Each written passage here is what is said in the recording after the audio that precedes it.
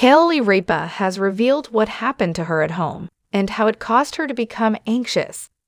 Earlier this week, following her husband Mark Consuelo's disclosure of an NSFW weekend in Dayton, Ohio, the live actress gave him a fierce look. Kelly, 53, has since revealed that she experienced panic at home following the loss of her wedding band. In the Wednesday morning broadcast, the television star and her 52-year-old husband Mark discussed the lost jewelry. Her statement, "I can't find my wedding ring," shocked the audience, eliciting a loud scream. With a nervous laugh, Kelly answered, "I know, I am aware." Mark, however, cut her off and asked, "Wait, are we on a break?" while clutching her arm, citing a funny incident from the television program Friends.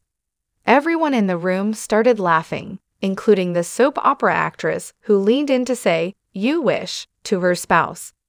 Following her explanation, Kelly said, "I was moisturizing. I took it off, and then I went to put it back on, and I can't find it." Mark, however, comforted his wife by saying, "You'll find it." Fans were happy to learn that the TV personality had found her diamond later in the broadcast. "Exciting announcement. I discovered my ring," Kelly exclaimed. She said, "In case you were wondering, it was under the hairbrush." The two had already engaged in a heated argument earlier in the week. On Tuesday's episode, Kelly and Mark welcomed the Stump Mark competitor of the day. They were joined in the game by a contestant named Tracy Valentine, whose picture flashed on the screen. Tracy was from Dayton, Ohio, Mark noticed. "You know, I spent a long weekend in Dayton when I was in college," remarked the man. "I apologize," Tracy answered. "The Dayton Flyers, right?" Tracy said, "Yeah, the University of Dayton. My daughter actually goes to law school there." "Well, I guess I could have used a lawyer that weekend," Mark said with a big smile. The crowd laughed and applauded. As soon as Mark realized what he had admitted, Kelly looked down on him. "Yes, that is possible in that area," Tracy said.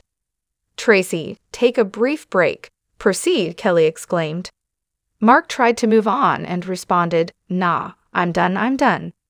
The two's conversation captivated the audience. Kelly recently had an opportunity to experience life without her companion while she was absent due to illness. The host took a few ill days last week before going back to her desk on Monday.